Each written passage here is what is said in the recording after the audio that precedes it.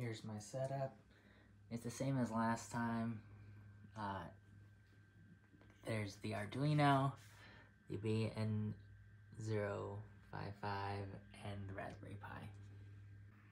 I couldn't get a traditional Bluetooth connection set up between my Raspberry Pi and Windows, so I set up a network access point, and here is that setting on the Raspberry Pi. And here's me connecting to the access point on Windows.